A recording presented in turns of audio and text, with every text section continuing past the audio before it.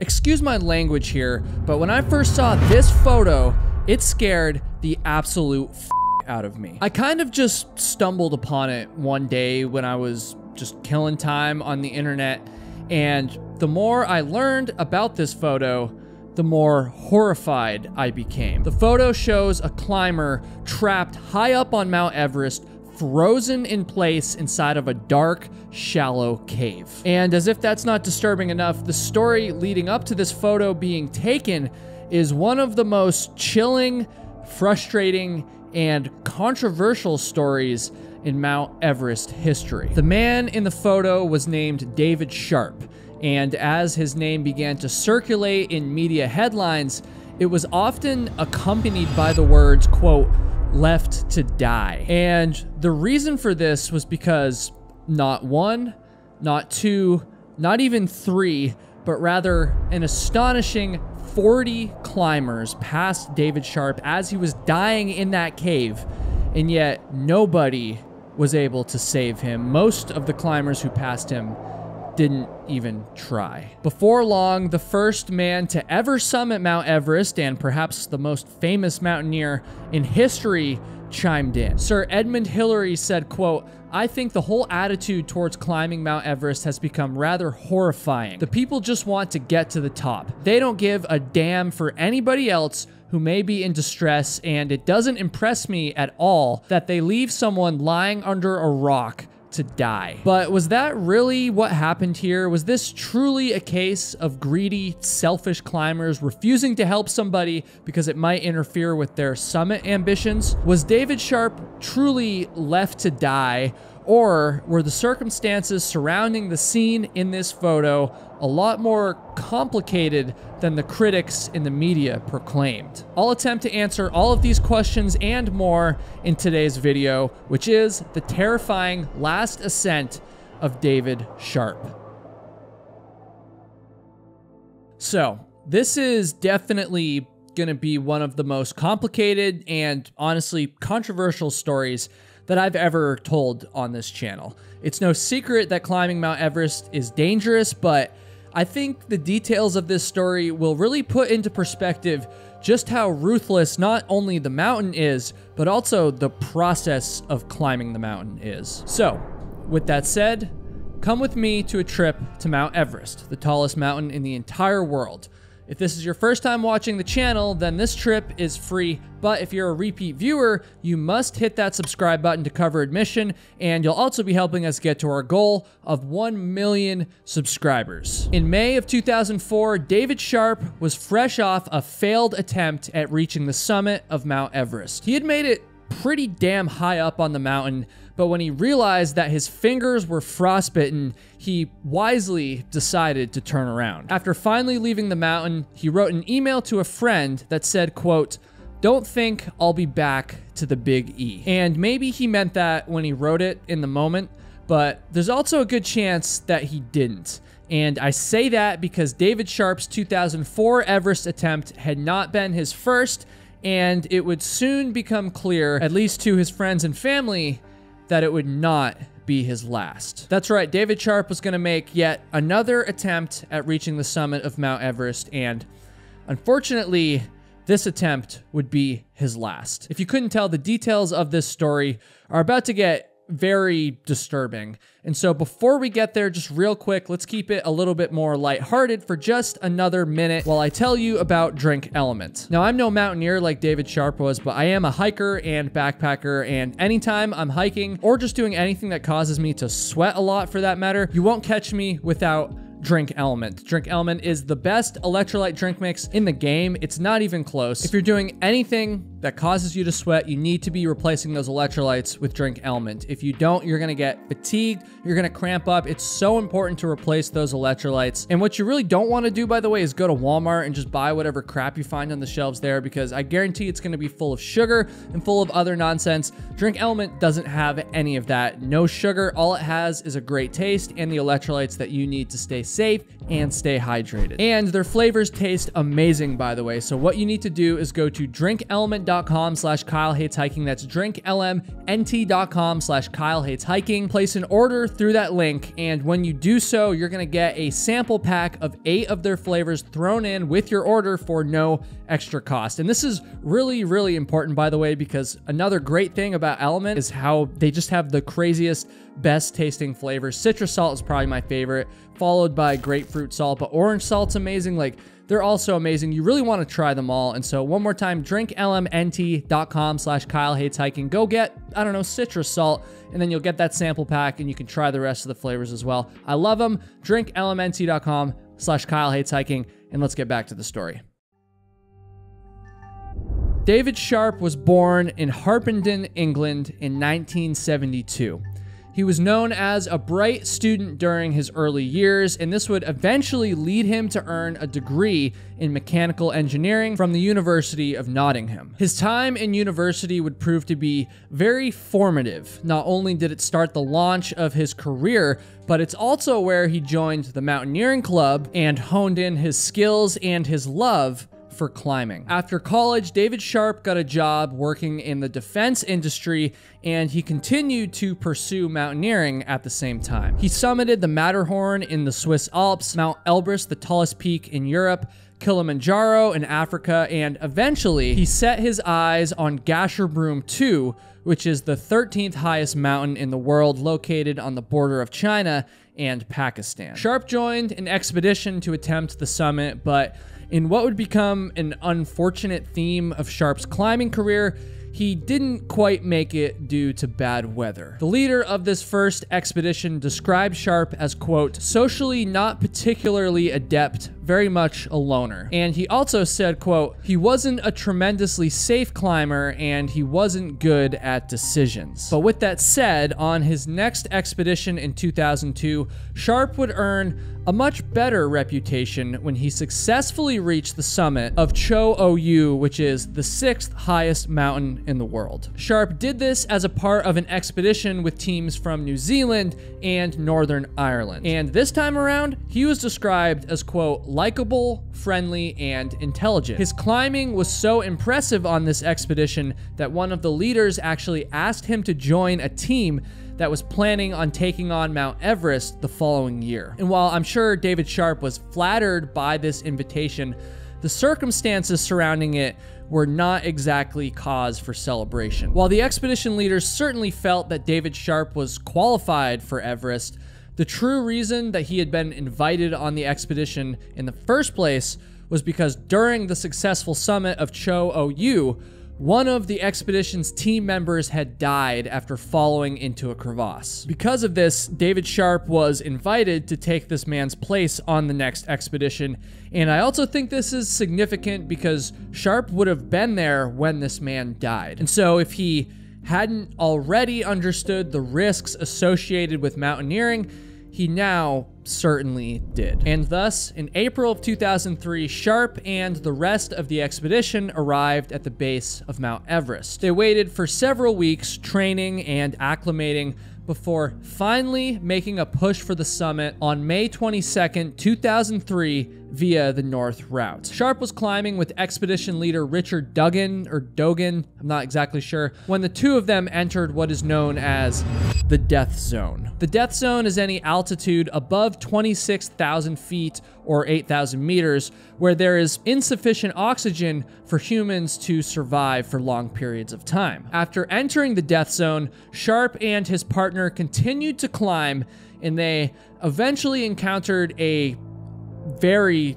disturbing sight. They stumbled upon a shallow, dark cave that was well known among Everest climbers, and not for any good reason. Inside this cave laid the body of a deceased climber known as Green Boots, who had died in 1996. His body and the cave had become somewhat of a landmark on the route up Mount Everest, and it served as yet another reminder to Sharp about the danger of what he was undertaking. Sharp's climbing partner reportedly said, quote, he, referring to Green Boots, looks like he's sleeping, to which Sharp then nodded in agreement. Nobody could have known it at the time, obviously, but that cave, that very same spot, would go on to become very significant to Sharp's story just a few years later, and once again, for all the wrong reasons. The men continued on from the cave, but just below an obstacle known as the second step, Sharp realized that he was suffering from frostbite on his toes. At this point, they were so close to the summit, but they still made the safe and respectable call to turn around. And then on the way down, they encountered a Spanish climber who was pretty banged up. He was in real bad shape, and so Sharp and his partner provided this climber with oxygen and assisted him until his condition improved. And the reason that I point this out is because this was yet another example to Sharp of Mount Everest's danger. But with that said, perhaps the most painful and costly example of this danger became clear after David Sharp had returned to base camp. The frostbite on his toes was bad. It was so bad, in fact, that he would end up losing most of his big toe on his left foot and a part of another toe on his right foot. But despite this harm that Everest did to his body, David Sharp was determined to make another push for the summit. Despite his failure to make it, he had apparently climbed pretty well, and he almost certainly would have made it to the top if not for the frostbite. And thus, in the spring of 2004, the next year, David Sharp was back at Everest Base Camp, this time joining a team of French and Austrian climbers. It's unclear to me exactly what Sharp's plans were, but it's reported that there was actually some tension between him and the group's leader due to a few of Sharp's seemingly new beliefs regarding Everest, ones that he hadn't really expressed the previous year. This time around, David Sharp wanted to attempt the mountain solo, and he also wanted to do it without the use of supplemental oxygen. Though it certainly has been done before, climbing at high altitude without oxygen tanks is incredibly difficult and dangerous. And yet, despite this, it appears that David Sharp adopted a somewhat purist view of mountaineering, viewing the use of supplemental oxygen as almost cheating. He wrote in an email to a friend, quote, "I'm one of those nutters who don't really approve of the use of oxygen equipment. My philosophy is that if you want more oxygen, climb a lower mountain." It's unclear to me if Sharp brought any oxygen on his 2004 attempt, but it does seem as though he changed his mind about going solo, at least for the moment. He ended up setting out with a few other members from the expedition, but he quickly fell behind, and once again, he became frostbitten, this time on his fingers. At this point, he was well into the death zone for the second year in a row, but he didn't quite make it as far as he had the year earlier. He ended up turning around just below a spot known as the first step, despite the fact that the rest of the group that he started with successfully reached the summit, or at least that's my understanding. After he had returned from yet another failed attempt at Mount Everest, Sharp sent the email that I mentioned at the beginning of the story saying that he would not be attempting Everest again. However, this lack of desire would not last long, or according to some sources, last at all. In 2005, David Sharp took a course in education, and then he spent some time backpacking through South America and Asia. He didn't make an attempt at Everest in 2005, but it does seem as though by the end of the year, he had made up his mind about going back to Everest the following year. 2006 was gonna be the year that David Sharp would make his final attempt at Mount Everest. And so just before Christmas in 2005, he sent an email to a friend who was on one of his previous failed Everest expeditions. And he said, quote, "I'm stupidly contemplating a final attempt of Everest." Given the sequence of events that happened next in this story, I think this email would go on to become just incredibly disturbing. In the spring of 2006, David Sharp arrived at Everest Base Camp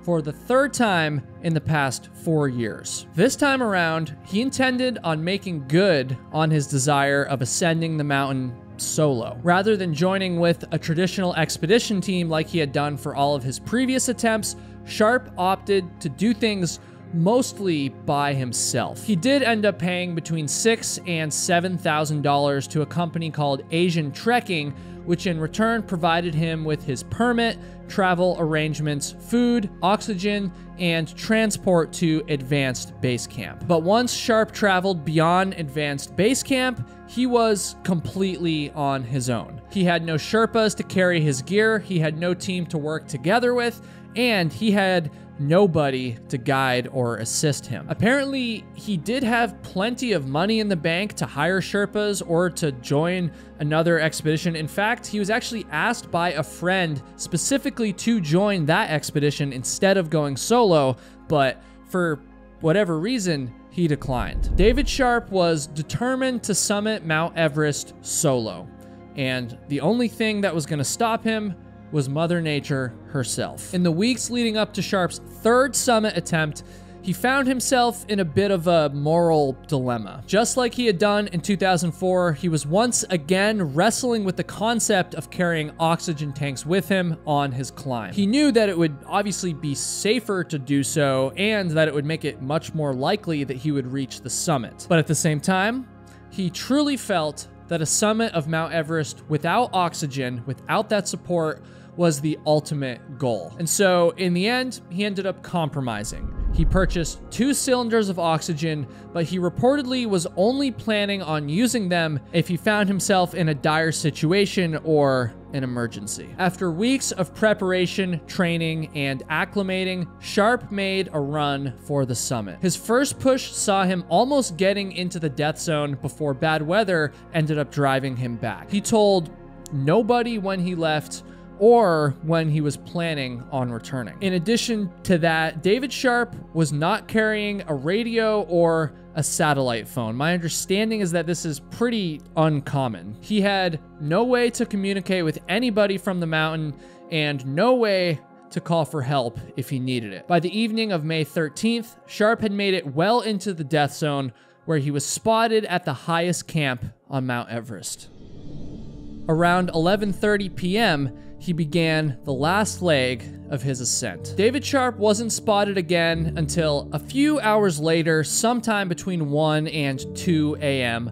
on the 14th. At this point, he was passed by a group led by American Bill Krause on a traverse known as the Exit Cracks. Sharp allegedly seemed tired as he was actually sitting off to the side of the worn path, and he was disconnected from the fixed line. My understanding is that he was disconnected from the line so that the other climbers could just pass through without having to disconnect and then reconnect on the other side of him. And so at this point, he seemed tired, like I said, but given his actions here, it seems like he was still conscious and thinking clearly, at least. Krause's group successfully reached the summit of Mount Everest, and then on their descent, they encountered Sharp again, who was still ascending at this time, by the way, and the location of this encounter was the third step, and it was now 11:20 in the morning. This time, the group actually had to unclip and reclip to get around Sharp, and Krause supposedly told Sharp to, quote, "Watch out." It's unclear to me if anything else was said between the two. Almost an hour and a half went by before Krause looked back up the mountain,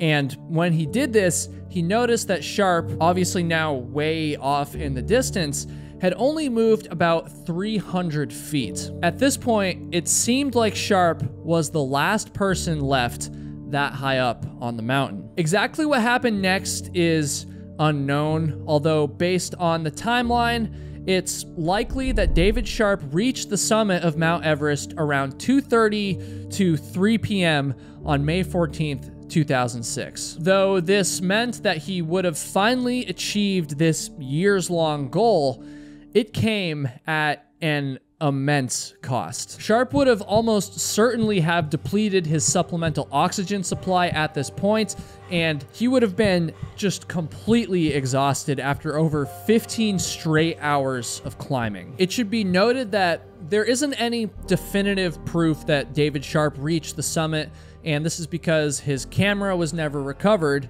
and tragically, he wouldn't live to tell the story himself. At some point during the afternoon of May 14th, whether it was after summiting or not, David Sharp turned around and he began slowly trudging back towards camp. And on his descent, he once again passed the infamous cave and the landmark of Green Boots. Unlike the previous times he had passed the cave, instead of just moving on past Green Boots, David Sharp joined Green Boots. Around midnight on May 15th, David Sharp was spotted in this cave by 2 Turkish climbers who were making an early push for the summit. Sharp was reportedly looking through his backpack or something like that, and apparently he kind of just waved off the Turkish climbers. Because of this, they thought that things were fine and that he was just taking a break. But shortly after this encounter, more Turkish climbers passed the cave, and they came to a very different conclusion. They believed that David Sharp was not taking a break, but was rather dead, laying there in the cave next to Green Boots, the climber who had become such an infamous landmark on the route up Mount Everest. But David Sharp was not dead. Around 1 a.m., one of the most controversial encounters of this entire story occurred when a film crew capturing Mark Inglis's summit attempt stumbled upon the cave. Inglis was attempting to be the first double amputee to conquer Mount Everest, and he was being guided by a man named Mark Woodward, along with several Sherpas. When the group shined their lights into the Green Boots cave, they were horrified to see David Sharp sitting there, curled up in the fetal position, severely frostbitten and barely breathing. The group yelled out to him to try and get him to move, and they even shined a light into his eyes. They got no response after doing this stuff. It seemed like Sharp was just down and out, and so they left him there, and they continued their ascent up through the death zone. Woodward was quoted saying, "We pretty much considered that he was, if not dead, then not far off it. We all looked at him and realized he was pretty close to death and continued on." Hours went by, and David Sharp became more and more hypothermic and more frozen. And I mean not just cold, but literally frozen in place, by the way. Around 7 a.m., the Turkish climbers were coming back down the mountain, and now in the daylight, they were able to see a clear picture of how desperate Sharp's condition was. One of these climbers was quoted saying, "We made him upright and tried to give him some hot drink, but he couldn't drink it. His nose was completely frozen deep inside. His hand was frozen as a rock. He was able to open his eyes, but couldn't say anything." This group of climbers were already in the midst of dealing with their own emergency because one of the members of their expedition was suffering from altitude sickness, and so their resources and their energy were already stretched way too thin. There was really nothing that they could do to help David Sharp, but they did make a few radio calls alerting others on the mountain of Sharp's condition. And after they did this, they left him there and they continued to descend. A few hours later, yet another climber encountered Sharp, and this climber actually radioed down to base camp asking what he should do. The climber stated, quote, "I established that David was still alive but unconscious, and that his arms were frozen to the elbow and his legs were frozen to the knees, and he had frostbite to the nose." This climber also stated that Sharp had apparently removed his gloves and opened his jacket, which is behavior often exhibited by those suffering from severe hypothermia. This climber's expedition leader gave instructions over the radio to leave David Sharp and to continue descending. Now, this and the actions of some of the previous climbers might sound harsh,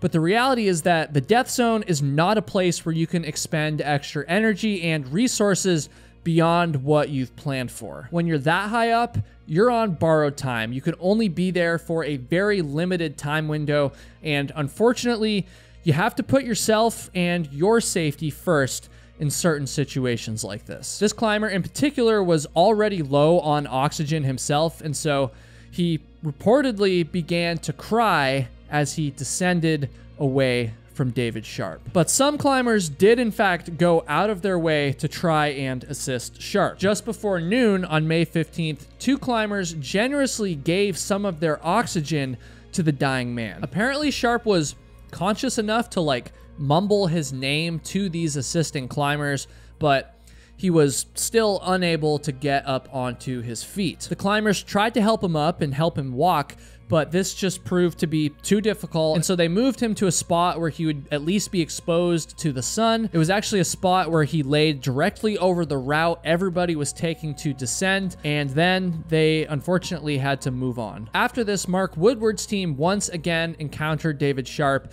and once again, they concluded that he was beyond saving and simply continued on down the mountain. The next day, on May 16th, a Korean expedition encountered Sharp, and for the first time, they confirmed that he had died. They radioed this news back down to base camp, and eventually the news traveled far beyond Everest, and it appeared in headlines all over the world. Now, unfortunately, climbing accidents like this happen fairly consistently, and most of them don't make international headlines. However, the reason that David Sharp's story did was because of the fact that so many people had passed him while he was dying, and yet nobody was able to save him. Even more so, it seemed like nobody had even really tried. Investigations revealed that up to 40 climbers passed David Sharp on the mountain while he suffered and he froze to death, which is a number that sounds pretty horrifying, though I do want to note that my understanding at least is that most of these climbers either didn't see him, or they thought that he was green boots, or they thought that he was already dead. This didn't stop the media buzz, however. Journalists and commenters said that he was, quote, left for dead, and it didn't take long before one of the most famous mountaineers in history chimed in on the story. In 1953, Sir Edmund Hillary reached the summit of Mount Everest for the very first time in history, along with Sherpa Tenzing Norgay. Apologies if I got that name wrong. Now, by 2006, Hillary was in his late 80s, but he was still tapped into the world of mountaineering, and he had this to say about the controversy surrounding David Sharp's death. All I can say is that in our expedition, there was never any likelihood whatsoever, if one member of the party was incapacitated, that we would just leave him to die. I think the whole attitude towards climbing Mount Everest has become rather horrifying. The people just want to get to the top. They don't give a damn for anybody else who may be in distress, and it doesn't impress me at all that they leave someone lying under a rock to die. These statements from such an iconic and well-respected mountaineer only added fuel to the fire. Mark Inglis and Mark Woodward were targeted for much of the criticism surrounding the events, but not everybody agreed that Sharp had really been, quote, left for dead. In fact, Sharp's own mother made it perfectly clear that she did not blame anybody for not rescuing Sharp. She said, quote, "Your only responsibility is to save yourself, not to try to save anyone else." And this brings us to a major ethical dilemma, one that people have been divided over for years and will undoubtedly continue to debate probably forever. Now, I'm a backpacker. I'm not a mountaineer, and so my opinion is pretty worthless when it comes to all this stuff, but it is my video, and so I will say that it seems like a lot of the criticism towards those who passed David Sharp in May of 2006 has kind of softened over the years, and I think there are two main reasons for this. First of all, the idea that Sharp was just left for dead and that nobody tried to help him is just not true. I mean, clearly, given the story that I've told. Multiple different climbers stopped to call out to him, some tried to give him oxygen and help him to his feet, and multiple radio calls were made about his condition. It's true that like a full-scale rescue attempt was never made, but that never happened because of the second thing I want to highlight here. By all accounts, David Sharp was just too far gone to save by the time that people had encountered him. I mean, sure, I guess rescue could have been attempted, but multiple different experienced and accomplished mountaineering experts that passed David Sharp that day all determined that a rescue mission would have been just reckless. It would have put many other lives in danger, and let's also not forget that it wouldn't even have guaranteed Sharp's survival. Conditions in the death zone are so harsh and dangerous that bodies most of the time aren't even removed because it's just too difficult. David Sharp would have been well aware of all of the dangers of climbing Mount Everest. I mean, like I said earlier, multiple times, he had already experienced frostbite and seen dead climbers and helped assist other climbers who were in bad shape. He was aware of all of these things, and it's certainly sad and awful that he died, and I wish that he didn't. I think we all can agree on that. But at the end of the day, he took on the risk, and unfortunately, tragically, he paid the ultimate price for it. My understanding is that David Sharp's body remained in the cave for about a year before it was finally moved somewhere else and buried, somewhere else on the mountain, where it apparently remains to this day. It's a disturbing and controversial story, the ethics of which are still debated to this day. My heart goes out to David Sharp and all of his friends and family, and may he rest in peace. Thank you so much for watching.